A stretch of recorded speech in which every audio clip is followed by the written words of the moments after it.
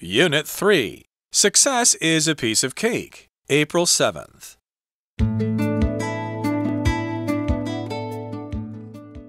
If you enjoy baking, chances are that you've given some serious consideration to running your own bakery business.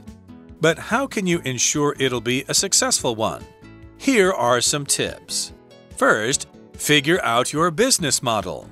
You may know how to bake numerous kinds of cookies, but you should limit your ambitions until you've established yourself in the market. Having a strong identity will help you stand out, so pick your best creations and concentrate on mass-producing those. Since you'll need to package each batch of cookies in their own unique way, having too many options is a recipe for disaster. Next, make sure you are following all the necessary regulations. This could mean buying a second set of business baking equipment so that it can be kept separate from your home kitchen utensils. You'll also need to know and follow any rules regarding food safety and ingredients.